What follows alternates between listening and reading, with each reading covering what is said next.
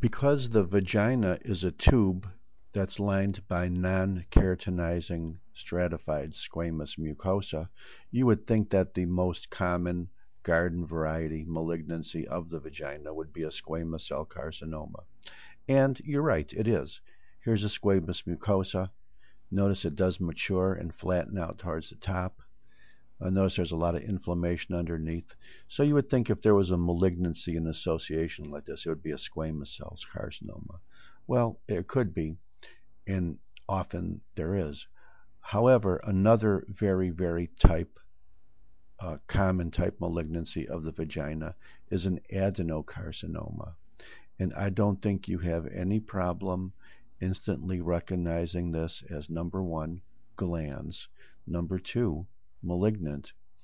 And when you see cells that look like this, even if that was the only cell you were looking at in the whole field, you should know this is a malignant cell, as is to cells like this and this and this. This is a clear cell adenocarcinoma of the vagina, a very common type of malignancy. I do not know if it's as common as the squamous cells, but it could be.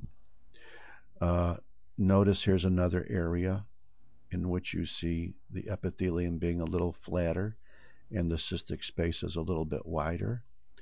In areas like this, the epithelium is not quite as flat and the cystic spaces are not quite as prominent. In an area like this, there's very little by way of cystic spaces, but I think you could recognize this as being a tumor, a gland, and everything else surrounding it is inflammatory cells and fibrous tissue. I would like to change my opinion. I'm not quite sure about this. It could be a blood vessel, but some of these cells are pretty plump. Maybe I was wrong. Maybe that is a blood vessel. But there's no doubt as to what this is. This is a malignant invasive gland. Notice how the cytoplasm is very foamy and clear, and that's why you might suspect this tumor has got the name clear cell adenocarcinoma. Very common tumor in the vagina.